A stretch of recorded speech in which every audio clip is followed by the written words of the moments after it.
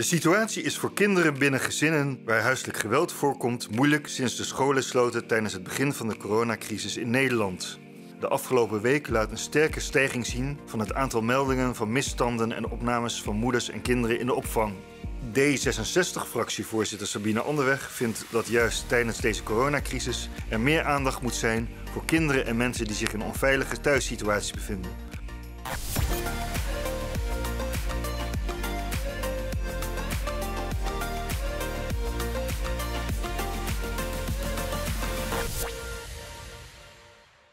Wij delen de zorg met de burgemeester voor die Arnhemmers die geen veilige thuissituatie hebben door huiselijk geweld of seksueel misbruik. Deze mensen hebben het extra moeilijk deze tijd omdat er geen escape mogelijk is. En in de raadsbrief staat dat scholen aangeven dat leerlingen in beeld zijn. Betekent dit dat alle leerlingen in Arnhem in beeld zijn? En de verwachting is dat huiselijk geweld de komende tijd zal toenemen. Dat is een verschrikkelijk gegeven en vraagt per direct om een innovatief beleid en oplossingen. Wat kan het college meer doen dan partijen oproepen extra waakzaam te zijn? Welke interventies zijn mogelijk om kwetsbare kinderen in Arnhem te beschermen? Er is een actuele stand van zaken gevraagd. Ik kan daarover melden dat per dag ongeveer 218 kinderen op de noodopvang van een kinderdagverblijf of een BSO zitten. En 266 op de noodopvang op school. Dat is in totaal 484 leerlingen die opgevangen worden in scholen. Hoe is dat met het beeld van wie is er onder de radar, of wie is niet zichtbaar, wie is buiten beeld? Dan moeten we stellen dat in het basisonderwijs dat ongeveer 30 leerlingen betreft.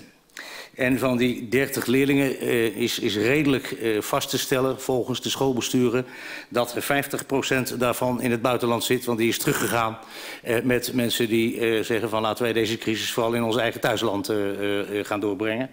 Dus dat zijn er in het basisonderwijs dan 15. In het VO-onderwijs daar zijn er 29 in opvang, dus beduidend minder. Dat is natuurlijk ook logisch, dat zijn nou oudere kinderen. Overigens waarvan wel bijna 20 in kwetsbare titel hebben meegekregen. Overleg tussen scholen met wijkteams, alvorens dat wordt vastgesteld. En soms ook, als we geen contact kunnen krijgen, inzet van een RBL om achter de voordeur te kunnen kijken. En waarom hebben we dat contact dan niet? Dat is soms lastig, maar je wordt wel uitgenodigd en dan kun je ook contact leggen. Dus er is ook heel veel contact wel. Ook organisaties als Moviera, Movisie en Stichting School en Veiligheid maken zich zorgen over kinderen in moeilijke thuissituaties. Het is natuurlijk een hele rare tijd op dit moment. De kinderen zitten thuis en het contact met de leraar en de docenten gaat allemaal op afstand. Dus via de telefoon of via andere middelen, WhatsApp en whatever. En dat is eigenlijk voor kinderen natuurlijk niet ideaal en voor docenten ook al niet. Dus je ziet dat heel veel scholen stinkende best doen om goed contact met leerlingen te onderhouden. Te zorgen dat ze zoveel mogelijk ook lessen krijgen, dat ze huiswerk kunnen maken. Maar ja, het blijft natuurlijk heel moeilijk om in te schatten hoe kinderen in hun thuissituatie zitten. En er zijn ook kinderen waar helemaal geen contact meer mee is. Daar is natuurlijk heel moeilijk precies zicht op te krijgen. En nu misschien nog moeilijker omdat de scholen ook geen zicht meer hebben of veel minder zicht hebben op de gezinnen. We zien geen toename van meldingen bij Veilig Thuis. Waarschijnlijk ook omdat professionals er minder zien. Maar we zien wel een toename bij vragen om hulp en gesprekken bij bijvoorbeeld de kindertelefoon. En wat voor vragen zijn dat precies? De signalen van kinderen dat ze inderdaad worden lastiggevallen thuis of geslagen worden of mishandeld of misbruikt. Wat kunt u daaraan doen? Ik kan sociaal professionals adviseren van en ook de omstanders van hou contact met deze kinderen en met deze gezinnen. Probeer er toch achter te komen wat er aan de hand is. Als er toch vermoeden is dat het gezin is er wel, maar de deur gaat niet open, dan kun je natuurlijk ook nog met de leerplichtambtenaar, die heeft natuurlijk meer bevoegdheid. Je kan met Veilig Thuis erop af, maar ook als men echt denkt van, nou ja, dit lukt op een andere manier niet, kan ook de wijkagent meegaan. Hoe is de situatie op dit moment omtrent huiselijk geweld in Arnhem tijdens de coronacrisis? Wij merken de afgelopen week dat er meer aanmeldingen komen en dat er meer vragen aan ons gesteld worden dan de weken daarvoor. We zitten nu helemaal vol. Hoe is de situatie in Arnhem? Nou, in Arnhem trekt het ook aan. Wij maken ons bij de aanpak van huiselijk geweld in het hele land wel zorgen over hoe het is in gezinnen waar het toch al spannend is. En in mensen waar het al kwetsbaar is, maakt het spannender en loopt de spanning meer op. En je kan gewoon nergens naartoe om dat te ontsnappen.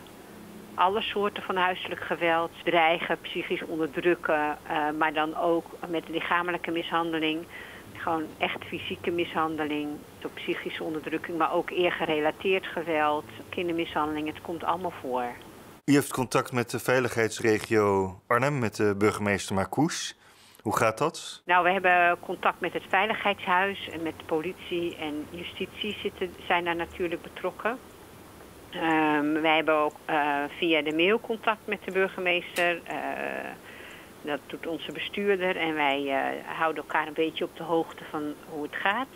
Verder in de contacten met het Openbaar Ministerie merken wij dat iedereen thuis werkt en dat alle processen anders lopen. We merken dat er rechtszaken niet doorgaan. En dat zijn soms voor ons hele cruciale momenten in de begeleiding van vrouwen die bij ons wonen. De noodopvang in Oosterbeek zit vol. Hoe groot is die opvang en hoeveel noodbedden heeft u? De crisisopvang heeft 23 plekken en we hebben 8 noodbedden. Wat kan de politiek hier aan doen in de gemeenteraad bijvoorbeeld? Ja, ik denk dat het heel goed is dat geagendeerd wordt en dat de gemeente stuurt in opvang, in extra aanbod voor kinderen die risico lopen.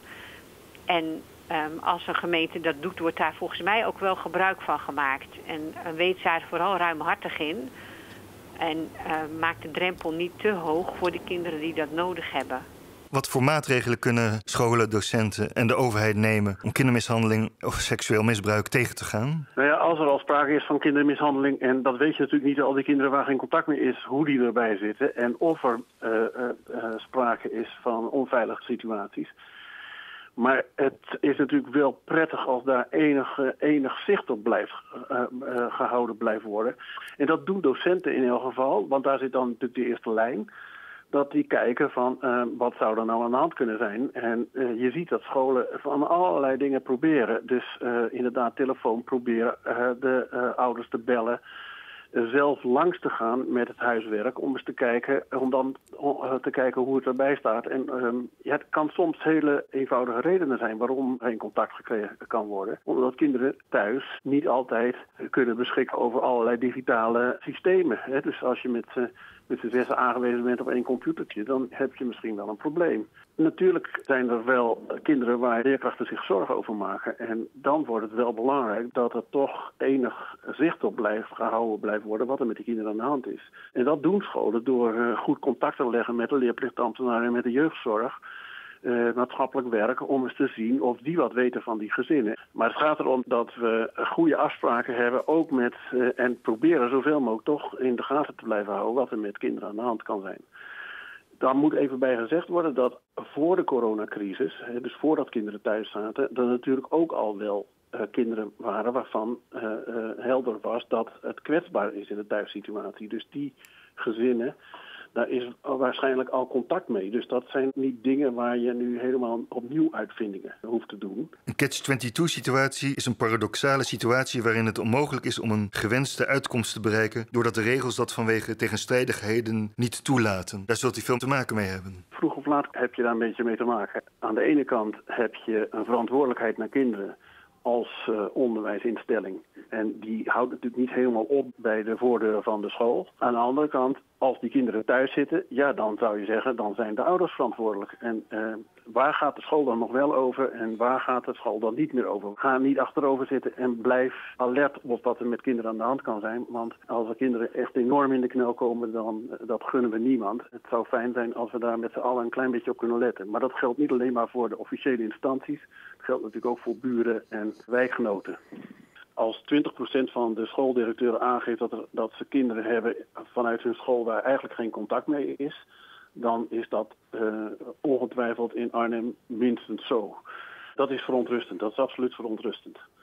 Arnhem is een van de steden waar men ook heeft aangegeven dat waar het wenselijk is in een extra kwetsbare situaties toch gewoon naar school kunnen komen en opvang kunnen krijgen. Net zoals kinderen van ouders in vitale beroepen.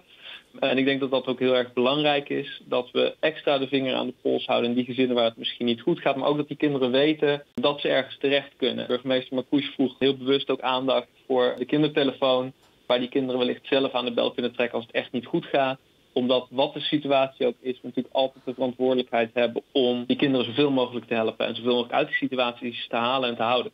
Wij zien dat ook, dat het onderwijs of de sportclub of de buitenschoolse, tussenschoolse opvang zijn voor deze kinderen vaak echt veilige haven. Die hebben in ieder geval afstand van die thuissituatie of de situatie waarin mishandeling of misbruik plaatsvindt doordat ze er niet zijn, fysiek. Wij proberen daar met de wethouder ook het gesprek over aan te gaan van joh, zorg dat we ook in vraagstukken als noodopvang, zowel het onderwijs als buitenonderwijstijd, dat we juist voor deze groep kinderen en jongvolwassenen voldoende aanbod gaan creëren in de komende tijd.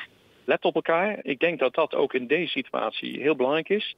Dat als je als buren of buurt ziet dat in een bepaald huis het heel stil is en mensen niet meer naar buiten komen, dan denk ik dat die mensen aan de bel moeten trekken en instanties zeg maar moeten bereiken en zeggen van jullie moeten dus wat meer aandacht besteden aan huisnummer dat en dat, want dat lijkt ons een ongewenste situatie.